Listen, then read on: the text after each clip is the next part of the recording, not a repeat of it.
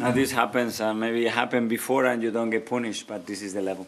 Against this kind of players, this kind of opposition, especially if they have a space, you know that they can punish you. And we have let them run in a few occasions, and that's something that obviously in the return leg we have to do much better.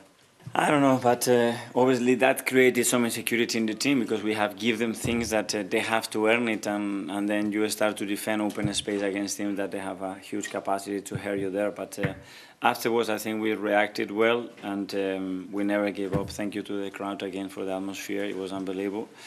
And we go again in Munich, yes, but that's experiences, and they have done really well. You know, there are moments in games that are very defining, especially in the Champions League, and today we have seen a very clear example of that.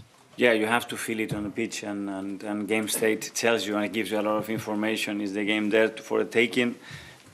Raise the level of risk and commit more players forward, or do something else. The game is in a state that be careful. And I think the game after scoring and giving 3, 4, 5 straight balls away and allow certain transition, it wasn't there to win it, and it was closer to lose if we make a few mistakes. But